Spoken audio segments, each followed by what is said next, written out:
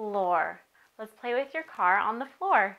To do the sign for floor, you have your hands next to each other and you pull them out just like you're tracing the floor. Floor. If your baby learns the sign floor, they can tell you that they want to do something on the floor. You can direct them to playing on the floor, or they can let you know that they dropped something on the floor, or they want you to find something on the floor. So to teach your baby the sign, whenever you're doing something on the floor, just let them know that you're playing on the floor, or that, hey look, that fell on the floor. Should we go down to the floor to see it? As you're consistent, your baby will start to make the association and then start signing. If you can't really figure out what your baby's trying to sign, but they're making eye contact and you can really tell they're trying to say something, really try to guess based on the context so you can keep your baby's confidence up. Thank you so much for watching, and if you found this video to be helpful, let us know by clicking like or giving us a thumbs up.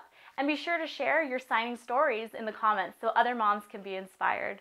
Thank you so much for watching. I'm Adelaide with NotAnExactScience.com.